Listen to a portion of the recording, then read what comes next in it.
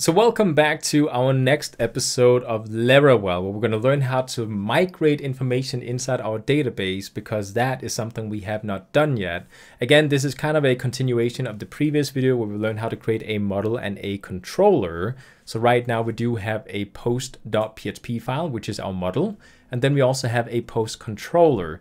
Now, currently inside our database, we do not have a post table, because that is something that we need in order to actually contain all the information for our posts inside this website here.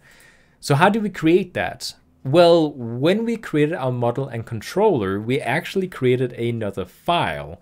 So if we were to actually go inside where I have database, inside our main root directory of our project here, you can see that we have a folder called migrations. Now inside this one, we actually have one that has a date timestamp, which is set to the current date that I have currently as I'm making this tutorial here.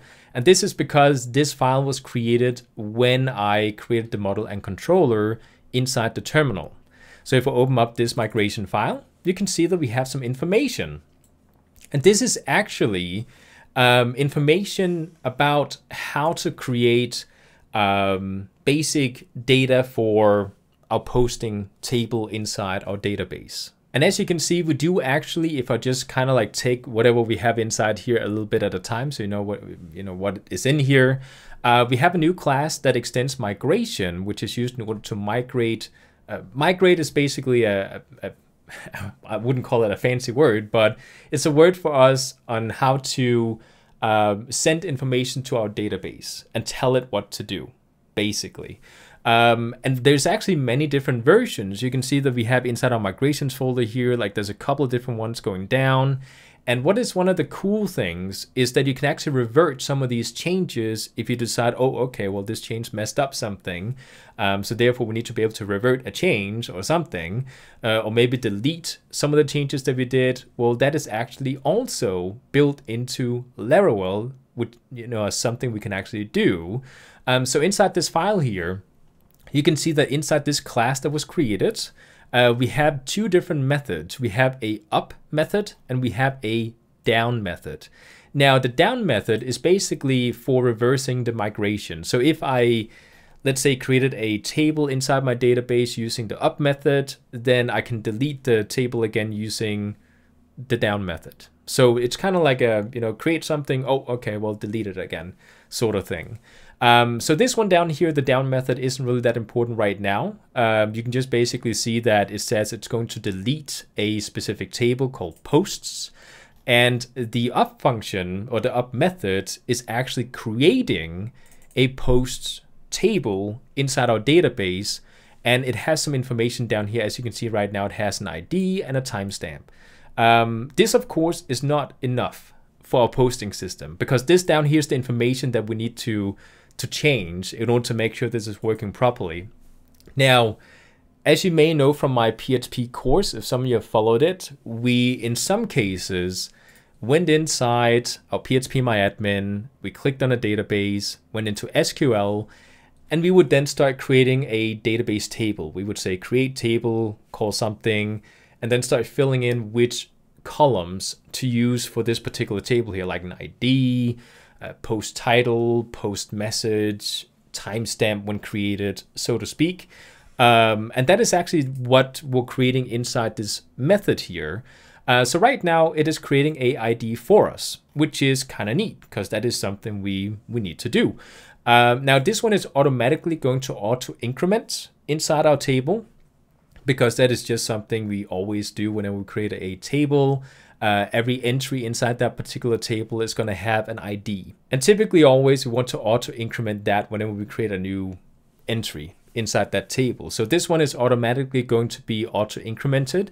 If I wanted to add something like, for example, a title, I could go below here and say I wanted to add a table, a property, a table property, and I'm going to point to something else, which in this case is going to be a string. Now this string here is going to be our, let's say, our title for this particular post. So we're going to call this one title. And I can copy this down and say I want to add, instead of a string, we can also add a text. And we can call this one body, just to see like this is the body, like the main message of this particular post here. You could also, if you wanted to, call it message, if that's something you wanted to do. In my case, I'm just going to call it body. And what you're going to notice here is that whatever we point to is actually going to be the data type that we're going to insert inside our table.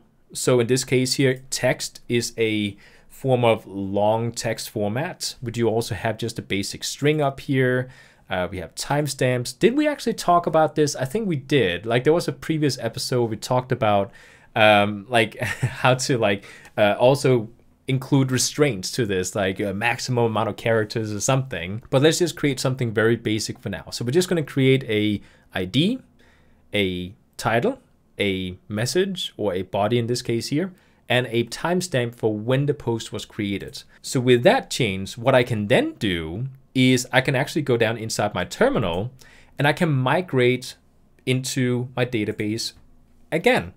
It's basically PHP Artisan migrate. And that is going to migrate whatever migrations have not yet been migrated inside your migrations folder. So when I click it, it's going to update. You can see, oh, create post table. If I go back inside, you can now see that when I refresh my first website, it now has a post table.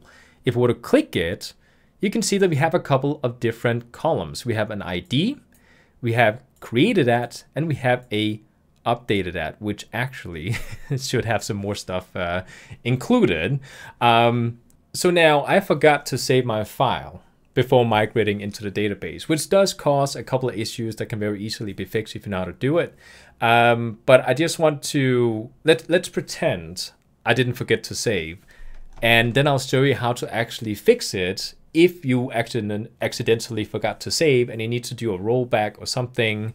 So right now, I saved the file. I just basically went in and deleted my post controller, and the latest migration file. And then I just recreated them using the command we did in the last episode to create those model and post files. That's quite a bit of a workaround, but that's just basically to reset. So I'm in the same place where you guys are. So we're going to save this file. Then I'm going to migrate again. It's messing up my terminal a little bit. I don't know why it's doing that. It's glitching, so to speak. So if I actually migrate, then it creates the post table. If I go inside my database, I refresh, then you can see I now have a post table that has title and body as being part of it. So now it actually works, right? Now you will also notice that there is actually two separate columns for created at and updated at, which is actually automatically created when we use the timestamp feature down here. So it does create two separate columns for that one particular line of code, just so you don't get confused. So a couple of things here. Let's say I made a mistake and I need to roll back the latest migration I just did. Let's say this is, oh my God, this is the wrong table. You know, we need to make changes to it before we re-update it again. What I can do is I can write PHP Artisan migrate rollback. If I do this, it is going to roll back the latest change that I did inside my database table. So if I go back in here and refresh, you can now see that my post table disappears. And if you want to re-migrate the files again, what you can do is you can go up and just say PHP Artisan migrate once more. If I do that, then you can see that it's running migrations, creating post table, and then it created it again inside my database. And we can actually double check this by going back in, and then you can see we have the post table.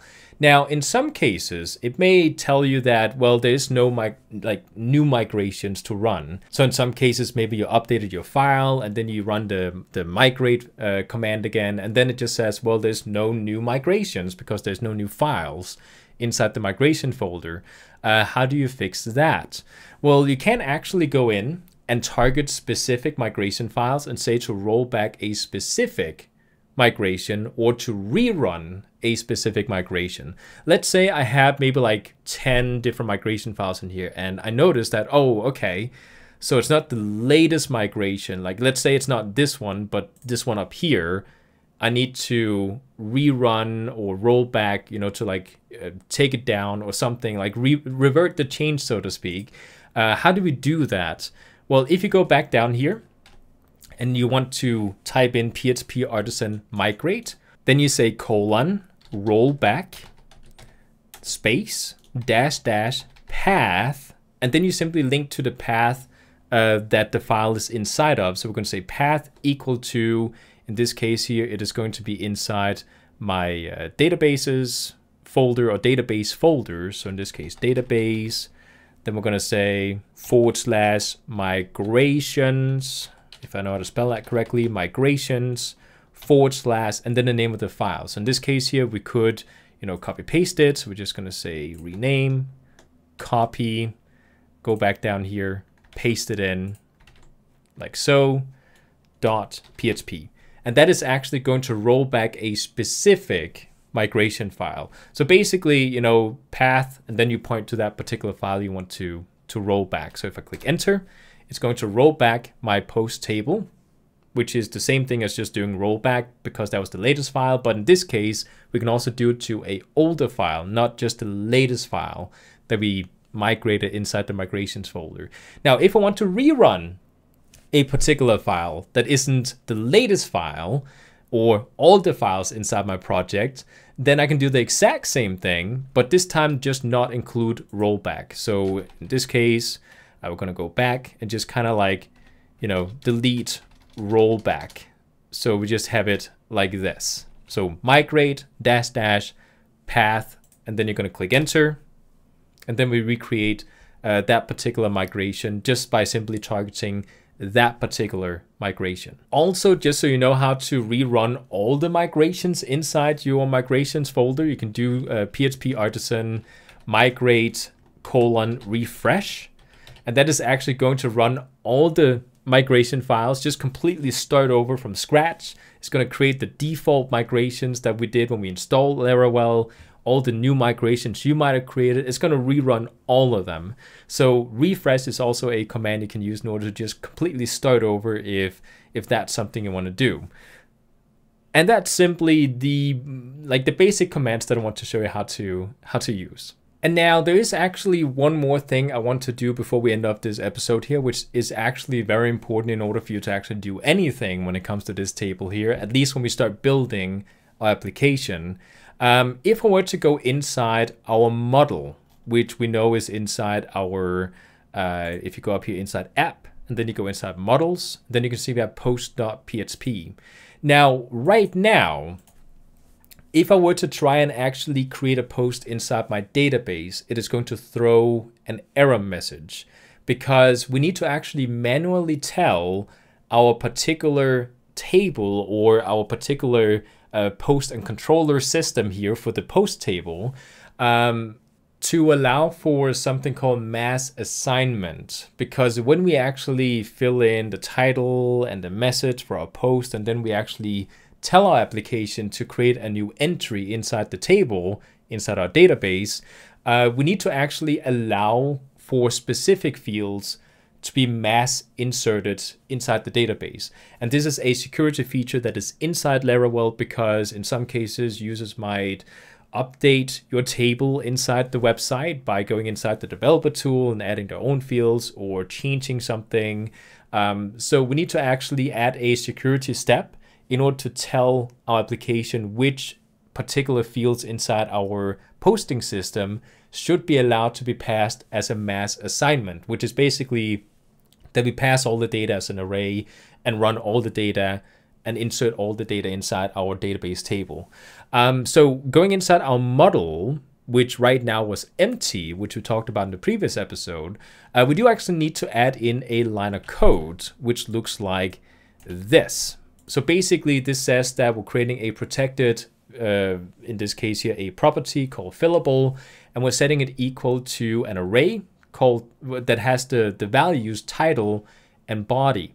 And this is basically going to say that, okay, so these particular fields or these particular columns inside our database should be allowed to have a mass assignment passed into the database table and be created, so to speak.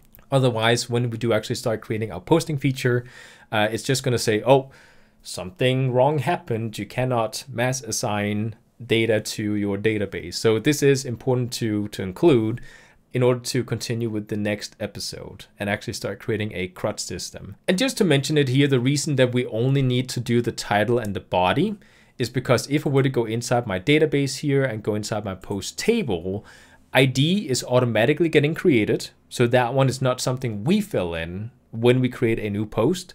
The title is something that we fill in, and the body is something that we fill in. But created at and updated at is also automatically getting created, not by us, but from our Laravel application. Like it handles that automatically. So title and body are the only two that we, the user, type something into in order to, send something to the database. So that's why those two particular ones are the ones that we need to include inside the model in order to get this working. The other ones, it doesn't care about because it's automatically getting filled in. So with this said, now you know how to migrate data inside a database if you wanted to. You know how to create new tables, you know how to tell it which columns to include inside those tables. And you also now know how to revert those changes. If you created a table, you wanted to revert back again because, oh no, that was incorrect. Then now you know how to change it and then rerun it again if you want to. So with that said, I hope you enjoyed this video and I'll see you guys in the next one.